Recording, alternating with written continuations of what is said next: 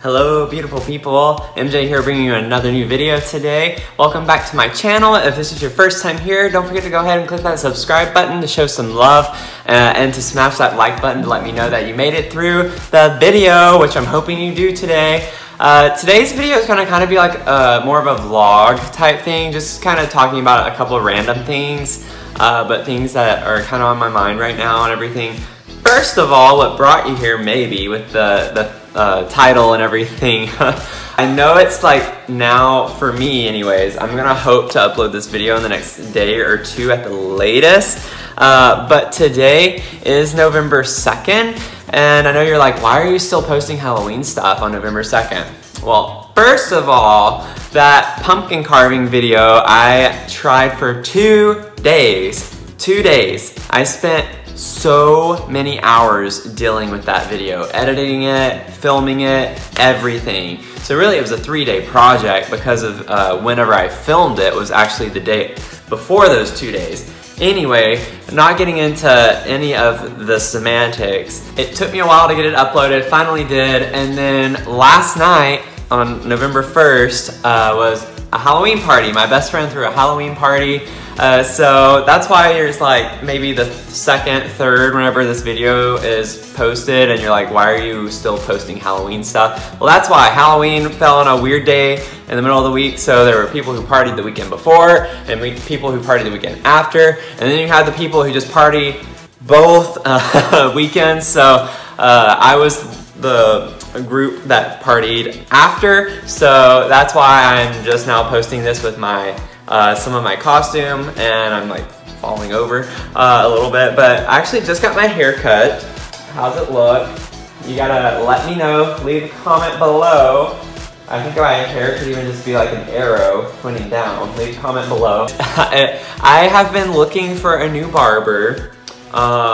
Nothing at all wrong with the barber that I was going to, and I had mentioned this in a previous video with my hair, I think, or I don't know. I don't even remember anymore. I'm starting to actually have so many videos I don't remember, which is great. But I am currently trying to find a new barber. The one that I have been going to for the first like year and couple of months since I moved here, it's just way too much money for me. I'm a college student. I can't be spending so much money on my hair every month as much as I'd love to. But in my opinion, I think it's easier to find a new person to cut your hair as opposed to color. I feel like finding a good color artiste, which they are, people who do hair are artists, like, believe it or not, like they really are. Like they don't get enough credit for being considered an artist. But I have been spending roughly $200 to $300 a month on my hair. I might see some jaws drop, I don't know. Let me know if your jaw just dropped. Like this video if your jaw dropped. But yeah, I've been spending a lot of money on my hair with the color and the haircut. Haircut was around $80 a month. Color varied, but sometimes I was spending closer to like $300 and over that, over $300 from some of the color I was doing, especially whenever I'm doing more platinum, blonde, and maintaining that is a lot of work, you guys. It's been colored literally the past 2 years, pretty much, like at least 2 years straight. It has always been colored something different, and so I think I'm getting to the point to where I want to give my hair a break. This like electric blue color that I had going on this past time, one, it didn't go in my hair very well, which I know blue is like a big pigment, and a lot of people have trouble getting their hair to uptake that pigment. Mine does not like to uptake it, so it just kind of sits there, and it was such an ordeal. I had it all over my white pillowcases. I got it on my leather couch, my brand new, super expensive leather couch, and there are still spots on it that I was not able to get out, which really was agitating. So I'm never touching blue again in my hair, more than likely.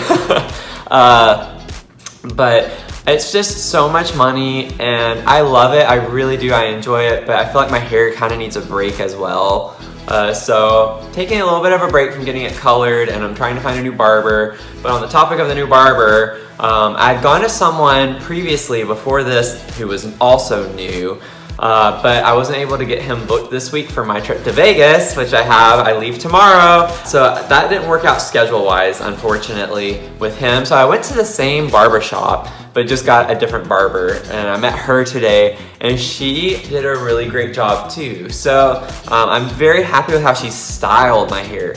After she was finished with my hair, she was like, "Can I take your picture? And are you okay with me putting it on Instagram?" I was like, "Yeah, I get that all the time." But no, it was great.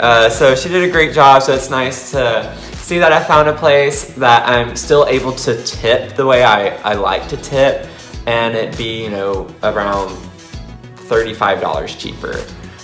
So I feel like you always have to do that in every video I make.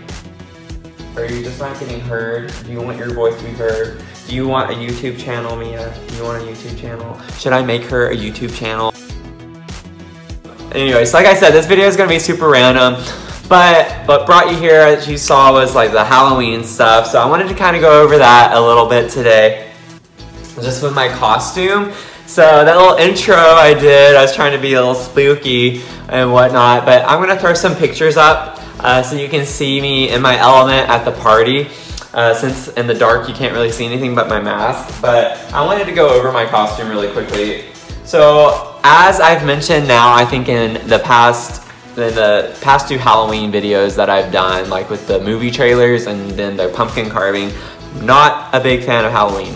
Never was as a kid anyways. It's starting to grow on me now, I will say. But I always hated dressing up and stuff. Long story short, I thought I'd just do something super simple this year. I wanted to do something but not, you know, be too much or anything like that, because I'm not that into it, but I wanted to participate, and you kind of have to for her. Like, she has a required dress code. So I bought this Purge mask, and I really like the Purge movies. More so the third one. I like Election Year. Like, that one I think is the best one, just because there's more of a storyline to it, as opposed to, oh, we're trapped in a house and some people are trying to come in and kill us. Like, that's it for the most part.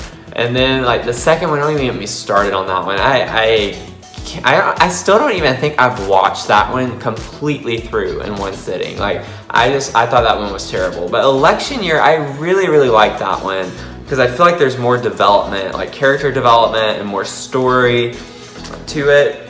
But yeah, I really, you know how they're like getting crazier in these Purge movies and stuff, about all of the, oh wait, I just remembered there was a 4th one now, wasn't there?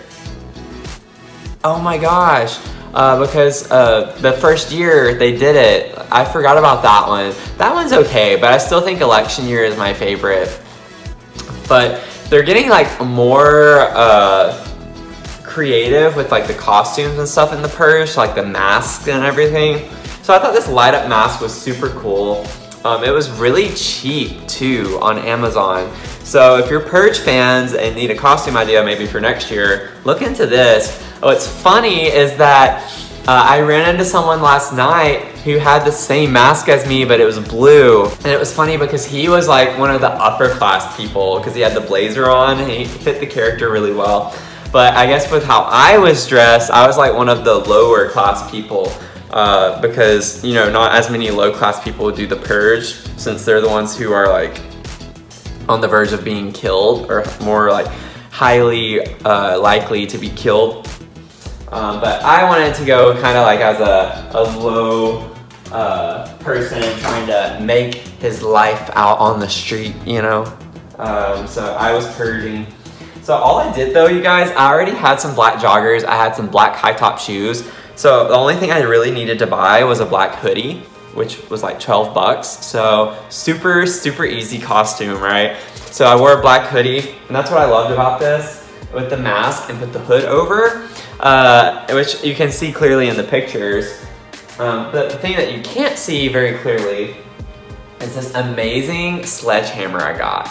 with the blood on it. Like, it has some really nice detailed work on it, and it's super awesome. I got so many comments from this about this at the party, along with my mask. Like, I did get like from a lot of people that you have the best costume here, or you win. And then the host of the party, Reem, said that I won the best costume award, which was super sweet of her, although there were some other people there who I think were definitely worthy of winning that. But yeah, this is rubber. Like, it's not even real, but it looks so real. And right here, it doesn't as much because the light's shining through, and so you can like see the shiny like shimmer to it, the sheen on it. But this part is what like really makes it look so real though, because of the shininess on it and everything, the finish.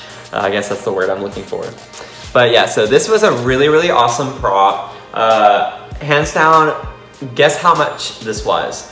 So pause the video, drop a comment below, guess how much money you think this thing is. Okay, have you answered yet? If not, I'm gonna come purge you. Okay, just kidding. But this thing was 30 bucks. This was the only like bad thing, I guess you could say, about my costume, like as far as cost goes, because the mask was like 8 bucks. That mask was $8, which is crazy to me. Or no, maybe it was $15 actually. I think it was actually closer to $15. I'm sorry I lied to you guys just now. There were some that were similar to it that were for 8 bucks, but they were sold out. Clearly, like, makes sense, right? But yeah, they definitely have those for cheaper, but not whenever I looked. But the thing that you can't see in the photo that was an extra thing that kind of made my outfit even better that I got comments on was that I actually had a Bluetooth speaker in the front pocket of my hoodie. So if you look in the picture, you can kind of see something kind of like sagging down. That's what that is this. So what I did was I had 2 audio clips pulled up on my phone. One of them was the announcement of the commencement of the purge, and so it's just like the girl's voice, the woman's voice who like goes through the text, and blessed be our new founding fathers, whatever. So I had that audio clip, and so I had this in the pocket, and it was synced to my phone, and I had it turned up all the way. But I also, as you can probably guess, had the audio clip for the siren that comes on after the purge announcement. And so that was my entrance. I came in to the party with my speaker on loud with the siren going on, and I don't want to put the audio in this video because it's copyrighted. I thought that was a really cool thing, so knowing me, I always have to do that little extra thing, and that's what I decided to do kind of like last minute. It was something I had thought about doing like the day before or something like that. But then I had that on, and I was like, this is kind of like too basic, you know, because they're getting so much more intricate with the purge outfits and stuff that people go out in. I feel like in each movie it just gets more and more like elaborate.